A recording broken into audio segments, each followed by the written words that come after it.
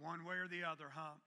Last week we began a new series of teachings that is entitled From Trouble to Triumph. From Trouble to Triumph. And we all know what it is to have some trouble in our life. We are definitely living in what would be considered troublesome times right now. And the good news is no matter what kind of trouble we may be experiencing or how troublesome those times may be, we serve a God who wants to take us from that trouble into triumph in our life. We serve a God who wants us to be victorious. Amen. Aren't you glad of that? And the series is taken from the book of James. Actually, the first chapter, first few verses is where the primary focus for the series is taken from. But James is such a relevant book because it is a book that is written by a pastor. He is the half-brother of Jesus. Yes, James is. But he's also a pastor. So he's writing from a pastor's heart. He's with the congregation on a regular basis. He knows what they're going through, and he knows they're going through a very trying some time. In fact, the Bible, the scripture even speaks of, James references it in verse 1, that they're scattered abroad. And they're scattered abroad because of their lives being threatened and just a lot of things that are going on with Christianity being attacked at the time. So he's writing them as they're going through the trial.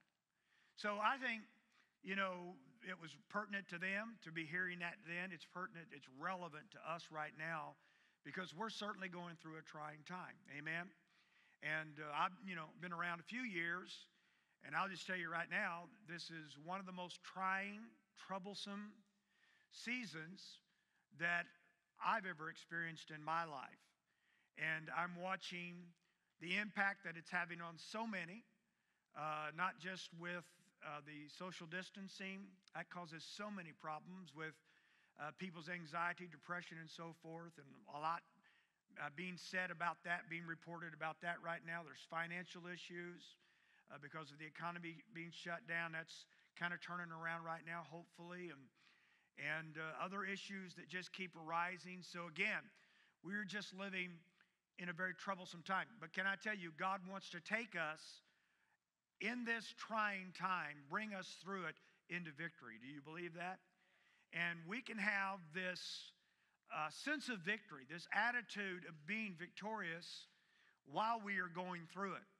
So last week, I just began to just kind of set the whole thing up. And I want to remind you of a couple of things I said. And really, I'm not going to go so much into new things this week as I'm going to go in a little deeper into some of the things that I shared with you last week.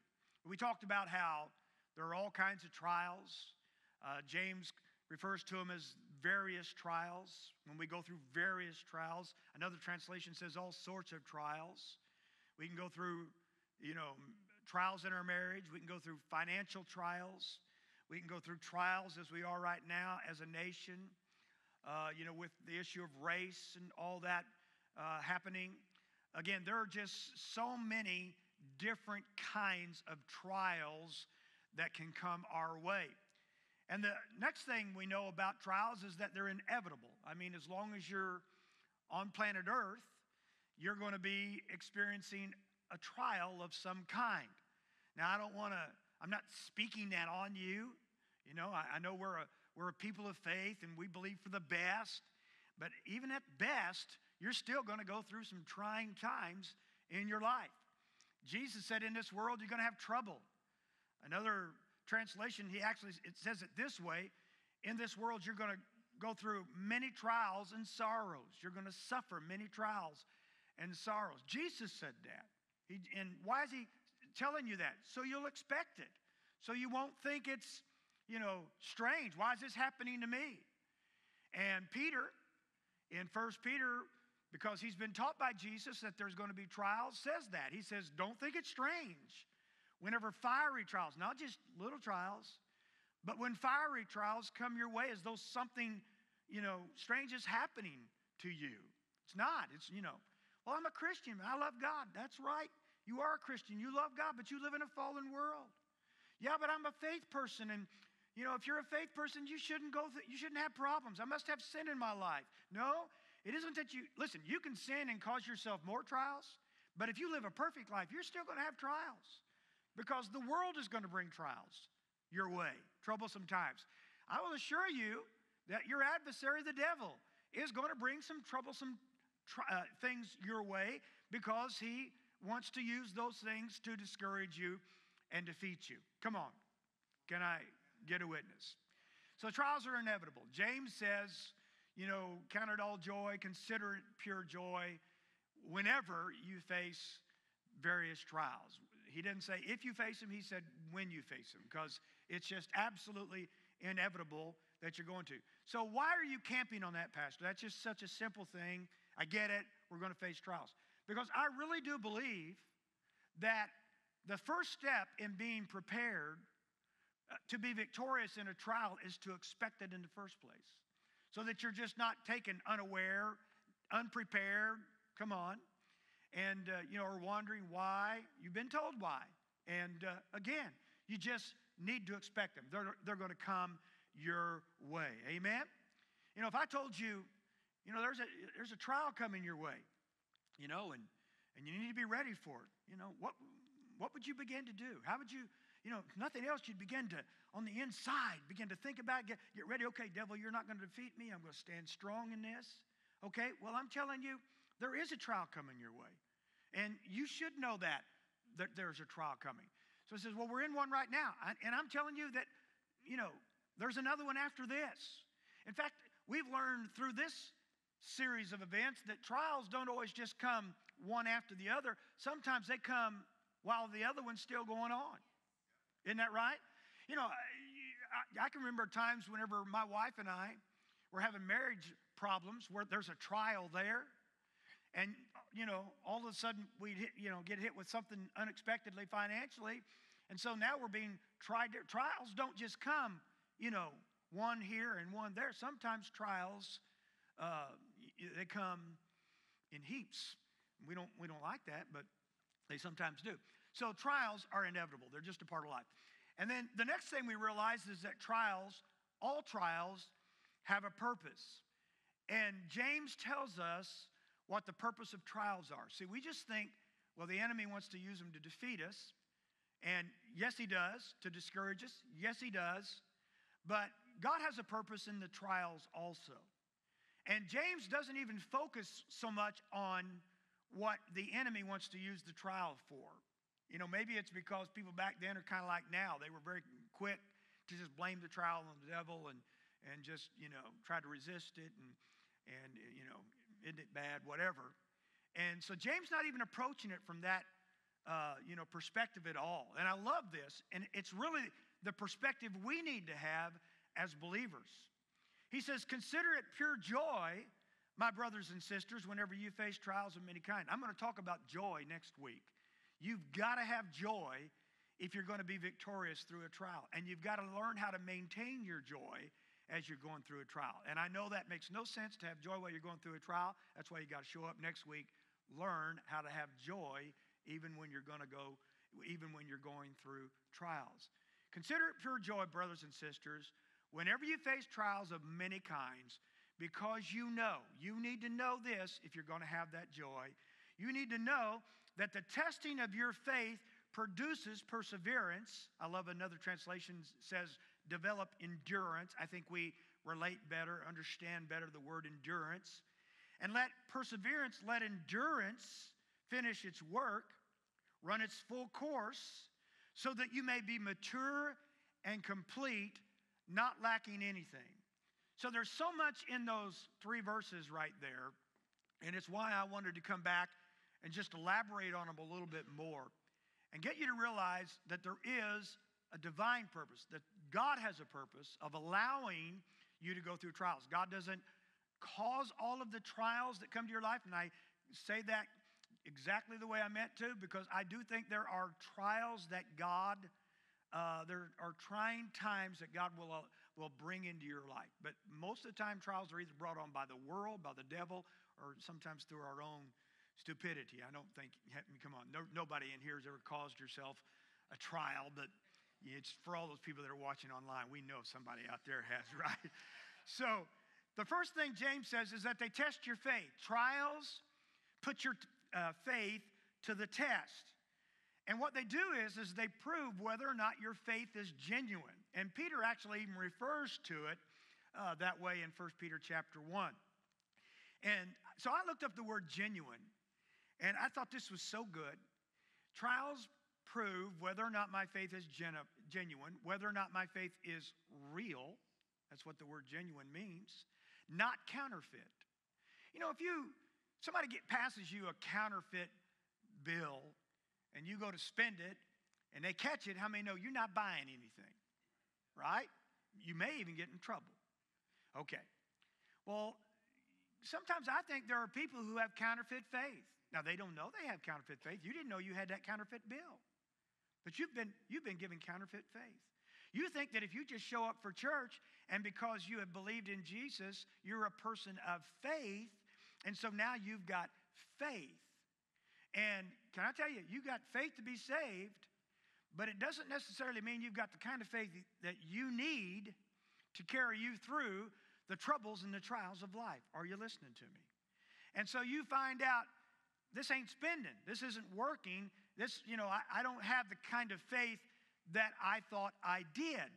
And then it also means what is actually claimed. Do you have the kind of faith that's actually what you claim it to be? And then it means fully trustworthy. I love that part. Is your faith fully trustworthy? Will it carry you through the various seasons of life? Not just the good times, but the bad times. So tests are the great revealer. They show us how strong our faith really is. They really do prove what we believe. So let me ask you, what are the recent trials that we've been going through, the tests we've been going through, been revealing about your faith? And I was honest with you. I was transparent with you a few weeks ago, and I just told you, that when this first started happening, here I am, a pastor, teach faith, and yet I found myself after a couple of weeks of being into it that I was struggling a bit in some areas. And, I was letting some fear into my life. Come on. I know none of you did, but I a little bit of fear. I don't like fear. Come on. Fear has torment. Come on. Faith gives you rest. Fear will keep you up at night. Faith will let you sleep. Come on. And was worrying about, God meeting needs. And not so much my needs, but the needs of the church, because this is a huge responsibility. And I thought, with all this is going on, we're not able to meet. Are people going to be faithful? How's this going to work? And I was just getting over into fear. And so what I realized is that the trial, the test, was showing me that my faith wasn't as strong as I thought it was. So I didn't get out on myself and belittle myself or, be condemned, condemn myself for it. No, I did what anybody should do whenever you're not passing a test. I went back to the book and I started studying. I started going over scriptures that I knew, but I had let slip a bit. And while they were in my mind and I could remember them, they weren't really the revelation to me that they'd once been. And so I went back over and started spending some time in the Word. God has not given me a spirit of fear, but of power, love, and a sound mind. And my God shall supply all your need according to His riches and glory by Christ Jesus, not according to the circumstances right now, whether or not there's a pandemic going on, but according to His riches and glory by Christ Jesus. And you know what? As I began to renew my mind with the Word again and stir myself up, put myself in remembrance of those promises, my faith started growing stronger. Are you hearing me? And fear started going out the door. You know what I found out? When you get faith, fear has to leave. Faith and fear can't abide in the same place at the same time. When fear's there, faith is lacking. When faith is there, fear goes out the door. Come on. And so what tests do, the point of the test is to reveal where you're lacking, where you still need to grow. And so right now we're all finding areas where we still need to grow in our faith. We're not quite as strong as we thought we were in that area. We've been assuming a lot of things because it's easy to assume it because times weren't tough, but times are tough now. And so we can't just assume we got to know. And so we get back in there and we apply ourselves. So that's the point of a test, to reveal where I'm lacking. The goal of the test, though, what's the goal of any test? You remember when you got your driver's license? Yeah, when you went and took the test, what was the objective? What was the goal? Pass the test. You remember whenever you were trying to get into college and you had to take the test, what was the goal? To pass the test. There's only one goal in a test, and that's to pass it. Amen? How many of you want to pass the test that the trials bring to you in life? You absolutely do. Does every Christian, because they go through a trial, pass the test? No, because they don't try to discover where they're lacking. They don't even focus on what it's revealing. They focus on the devil. They focus on what's not right. They start complaining. They start whining instead of doing what they need to be growing and improving and getting better and getting stronger so they can pass the test. The point of the test, the goal of the test is to pass the test. Amen. And Peter actually says that, James says that just a little bit down in verse 12, James chapter 1. I love this. Listen to this. He says, if, not necessarily will this be the case, but if your faith remains strong, even when surrounded by life's difficulties, even when there's a pandemic going on, even when they've shut down the economy, even when there's trouble between the races or whatever. Come on. How many know there's just all kinds of stuff? Even when you're surrounded by life's difficulties, my faith can be strong even then. He says you'll continue if your faith remains strong, even during the troublesome times. You will continue to experience the untold blessings of God. How many of you want to just keep experiencing the blessings of God right through this pandemic and right through whatever else comes your way? Your faith's got to stay strong. True happiness, and really a better word there is joy, and I'll talk about that next week. True joy comes as you pass the test with faith and you receive the victorious crown of life promised to every lover of God. How many of you are lovers of God? How many of you want to receive that victorious crown of life? But it only comes to the victor. Someone says, if I just hold on, one of these days I'm going to go see Jesus. Yes, you are. And I'm going to get that victor's crown. I don't know about that. I don't think that's the kind of overcoming he's talking about. I think he's talking about that there is a crown that comes to us as overcomers. And you know what? We prove that we're overcomers right now in this life. 1 John 5:4 says, whatever is born of God overcomes the world. If you're born of God, you ought to be overcoming. Anybody can overcome. There's no overcoming really even in it. Anybody can overcome when times are good. Come on, it takes faith. How do I know that? It takes faith to overcome in the trials of life, because 1 John 5:4 says, for whatever is born of God overcomes the world. And this is how they overcome the world, even through their faith. You got to have faith, but you got to have the kind of faith that will carry you through the difficult seasons in your life. Everybody, how many of you want to pass the test? I want to go through this and pass the test. I don't want to go, I used to hear people, use this phrase. It's amazing the things you hear, different phrases when you're growing up, don't even know what they mean. But you just repeat them. And I repeated this one for a long time because I heard my dad say it. He'd say, by the skin of your teeth. And I remember hearing sometimes, man, you passed that, but by the skin of your teeth. Well, I got to checking it, and I found out there ain't no skin on my teeth. Come on. So that was pretty thin, right? Yeah. I don't want to pass. I don't want to just bear. I don't want to be one of those Christians who I made it. I'm beat up. I'm wore out. I didn't know if I could make it any longer, but I made it. Man, I don't want to be that Christian. I want to be strong in the Lord and empower his mind.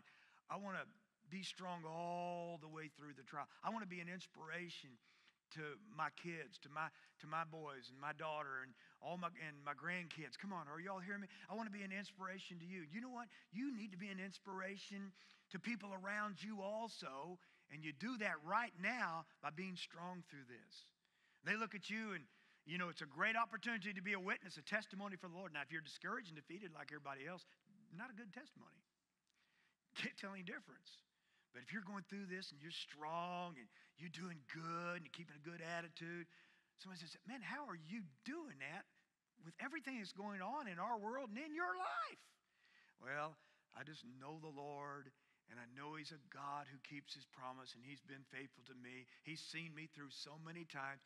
He'll see me through this one too. Amen. How many of you would agree? That's a great witness. Yeah, that's the kind of witness we all need to be. So, what's the will of God for my life? That your faith remains strong in the face of life's challenges, that you continue to experience the untold blessings of God, and that you overcome and receive the crown of life. But here's the thing I know. I've been a pastor a long time. This church for 40 years this December. I see some of the founding members sitting back here today. And let me tell you what I notice about these founding members that I see sitting back here today. They're just like me. They're a little older than they were when we founded the place. Yeah, we got a few gray hairs, but anyway, it's so cool to still have. I think the only founding members we don't still have with us are in a better place right now.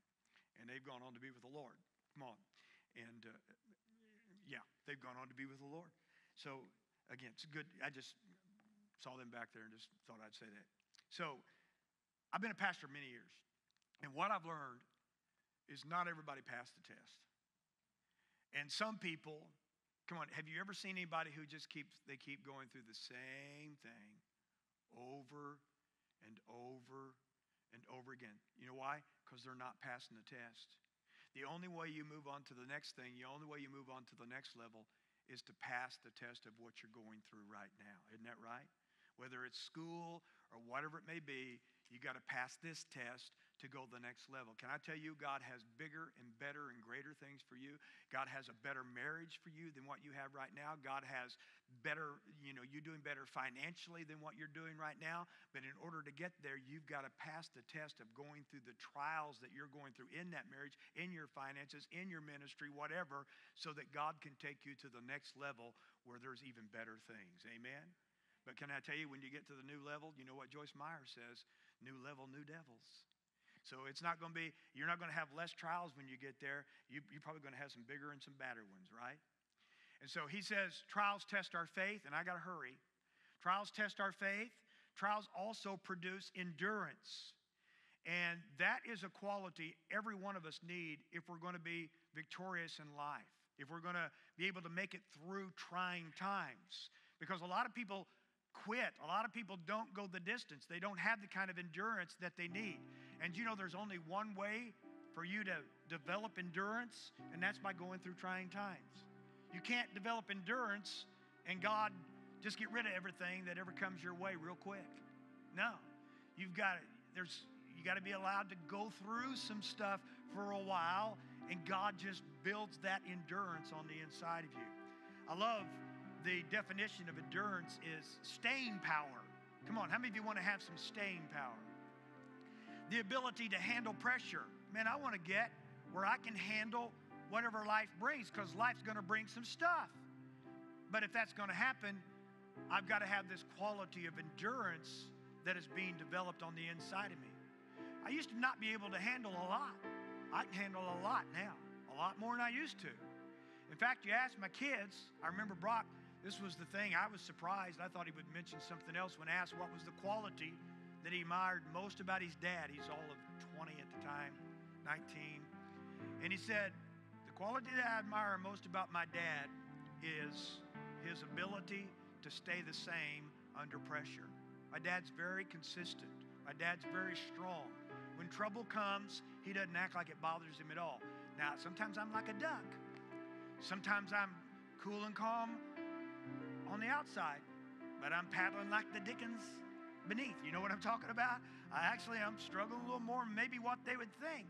But I've gotten where, I'm not an emotional Christian. I'm not up one day and down the next. I don't get real high because I know life's going to bring me a challenge, really soon anyway. This high in this moment could be met before the day's over by something negative that could happen. So I'm not going to get real high and, why did that happen? Just when things were good. I don't say that. I'm not going to say that. All that does is set me up. Come on. For anger, for fear, for lots of things. I'm just not going to do that. And I don't get real down when times change and get bad. Do you know why? Because good times, bad times, they're both temporal. Good times can change real quick, but bad times change too. Can I tell you something about this pandemic and everything that's come with it? This is going to pass. And we'll come into a good time. But can I tell you, somewhere on the good time, there'll be some bad times. So, come on, let's develop the quality of endurance so that we just go through whatever it is. We just go through it well, no matter what, and no matter how long it lasts. Amen? Got to close with this. But he says, and the whole point of developing this endurance is so that you can come to the place where you reach maturity. You become mature. You're not childish. You're not an immature Christian with childish qualities. Nobody has those in here. Right? Come on. Nobody needs to do any growing up in here. Come on. Listen, I figure if I need to grow up, everybody else in this room needs to grow up. Yeah. And I know you need to. But anyway. Yeah. I've been with you a lot. I know you need to grow up. So anyway. That we may become mature, complete, lacking nothing. Now when you read that, you think, oh yeah, that's what I want to be. Do you even know what it means? So I looked up those words, mature, complete, lacking nothing. The word mature means having the mental and emotional qualities of an adult, not up and down like a child. Reaching the end goal. That's what mature means. You reach an end goal. Our end goal is to become like Christ. Boy, he was pretty consistent in trials, wasn't he? And then, so that we are functioning at full strength, full capacity, and effectiveness. I want to function at full strength, full capacity, and full effectiveness, but that only happens as I grow up in Christ, as I mature in Christ, as I get a mature perspective on life and trials. Amen? If I don't grow up, I'm never going to be full strength, full capacity. The word complete means no weaknesses. Ooh. Complete in every way. Now, let me tell you how you get where you have no weaknesses. That's God's goal. Get you where you have no weaknesses. You got any? Of course. While you're going through the trial, he addresses the weaknesses. He addresses the issues in your life. I've never dealt with anything in my life that I can remember that made a major change in me whenever times were good. I got kind of cocky. I got a little arrogant. I thought, you're a man of faith. Wow. Don't you wish you could be like me? But then I'd have life slap me upside the head. And I'd realize, you're not all that in a bag of chips. You're very dependent upon God. Come on, are you all hearing me? And there's some stuff on the inside of you that is causing you problems in your life and keep you from being mature, keeping you from being effective. Anger, control, other things. We're going to address those things. You know when they got addressed? When I was going through a trial, when I was going through a difficult time. Do you know when marriages get better? When they go through a trial and they deal with their issues while they're going through the trial. Do you know when people's finances get better? When they're going through a financial struggle and they start addressing the issues in their finances they should have addressed anyway. They get rid of the weakness and there's a new strength there. Amen. That you may be mature, complete. This is the one I like. The goal is to get you where you're lacking nothing. And the word lacking nothing there means not deficient in any way, not inferior, equal to the challenge. So God wants to bring me to the place where I'm just not deficient. It doesn't make any difference what life brings against me. I'm not deficient. I'm not inferior to what is coming against me. And I love David whenever he walks out there on the battlefield, you know. All of the great men of battle, great men of war, wouldn't walk out there because they felt inferior to Goliath. The difference between them and David is even as a young man, 17-year-old shepherd, boy, God's been dealing with his weaknesses. And he probably didn't even know it. And he's going through these trials. He faces a lion while he's watching his father's sheep. He grabs that lion by the beard and he kills him. Wow. That's a brave young man. He's dealing with some fear there, isn't he? Who knows what else? A bear comes, he says, and he says he killed the bear too. So whenever he sees Goliath walk out there on that battlefield, do you know what he doesn't feel? He doesn't feel inferior. He doesn't feel deficient. Saul said, he's been a warrior since he was a youth, and he's a mighty man of war now, and you're just a youth. Well, what he didn't know is what God had been doing on the inside of him that prepared him for that moment. And so, no sense of inferiority. He said, you know what? Here's the deal. I fought that lion, I fought that bear. This guy's going to be just like him. Ooh. He's not deficient. How many of you want to get where no matter what life brings, you are not deficient in any way? Leave you with this thought. God doesn't shield you from the trials of life, protect you from the trials of life. That would not be a good father, although you would think it would be. I'm not saying there aren't some things he doesn't. I'm sure he does. He holds back the enemy, certainly, as far as what he can do. But God doesn't keep us from experiencing trouble. You know why? Because that would not make us strong at all. That would make us very weak. What he does is he allows us to go through troubling times that the enemy means for evil, times that the enemy means to discourage us and to destroy us, to defeat us, and he redeems those and he uses them for our good, to develop us and to work good things into our life. Amen. I don't know about you, but I've made up my mind when I go through a trial, I'm not going to give the devil glory and get into fear and just try to make it through. Man, I'm going to, God, what do you want to do in me? Where are the deficiencies in my life? Where are the weaknesses? What are the weaknesses that you want to address in me? And begin to address them, Lord. I give you, and I start working with God, because in everything you face in life, can I tell you, there's always God's part and there's always your part. You do your part. How many know God will always do his? Amen. Did you get anything out of this today?